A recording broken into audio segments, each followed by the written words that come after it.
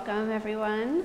I had left the topic of my ArtStop a little bit open because I had to decide soon after I got here what to talk about, but I've decided to focus on this portrait of the Mughal Emperor Shah Jahan, which we've just put up a couple weeks ago here in this new rotation in these galleries. So the person we're looking at is an emperor of India who ruled between 1626 and 1656, just to give you an idea of what period of time we're in. And he ruled over a vast empire, most of northern and central India, expanding into Pakistan, Bangladesh. And if you've ever been to India and had a chance to see the Mughal monuments, you really understand that, oh my God, these were the most powerful and richest of all the dynasties. Compare what they built to what came before them. You look at the paintings created for them as opposed to other rulers, you really get a sense of the empire that they commanded. And in looking at this painting, all of that is reinforced. We know right away that it's Shah Jahan because other portraits of him exist and he has a very recognizable face, but his role as emperor is emphasized by the artist in other ways. He's almost in the center of the painting, just a little off, and we see him with his favorite son, Dara Shikoh, who is a tragic figure really in Mughal history. He was the favorite of Shah Jahan, and Shah Jahan hoped that he would succeed him, but he had a much more ambitious and ruthless brother who eventually did take over the throne and killed Dara Shikoh soon after coming to power. We also have this halo around Shah Jahan's head, emphasizing the exaltedness of his status. We have the very rich furnishings of this garden pavilion that they're in, marble platform and throne, fancy carpet. He's under a woven textile that has birds that are an imperial symbol, the phoenix above him. And he's wearing jeweled daggers, gold brocaded sash. He's got a long sword next to him on the platform. So all of this is emphasizing his role. And we see other elements of royal portraiture here in this room itself. We have another very standard example of a ruler on horseback, an imagery we can understand pretty easily as trying to convey this person's power and strength. But portraiture on the whole came to arise during the Mughal period, and they had different modes of presenting the rulers. It was under Shah Jahan's grandfather, Akbar, where this whole genre really took off, and he decided to have portraits of all of the nobles in his empire painted. And so when people were summoned to court for different ceremonies, his artists would paint them, and those images were gathered into albums. And those tended to be a single person against a blank background. We have an example here of that style. But then the Mughals, after him, continued to develop the genre. So we have images like this, as well as very interesting ones with allegorical paintings, especially for Shah Jahan's father, Jahangir, where we see him in these totally made-up scenes.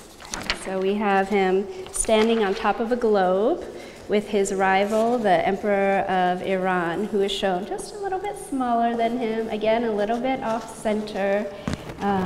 And they're standing above two animals, a calf and a lion, who are in harmony, sort of symbolizing the relations between these two dynasties, but actually they were very much in combat over adjoining lands between the two empires. So we have this whole idea of portraiture really expanding at this time in the 17th century. And the artist who painted this particular painting, his name is Govardhan, worked at the Mughal court for several years, so he knew Shah Jahan very well, had been a part of developing his particular style of portraiture, knew him from when he was a young man, and then continued to work throughout his reign. And in Mughal portraiture, you have a few conventions that are always followed. The emperor is shown in strict sideways profile. He's never shown in any other way, no matter what his body is doing in a particular scene. And this is thought to convey, you know, his particular rank, as opposed to other people in a painting where you might see their full face or a three-quarter view of them. This is something specific to the emperor.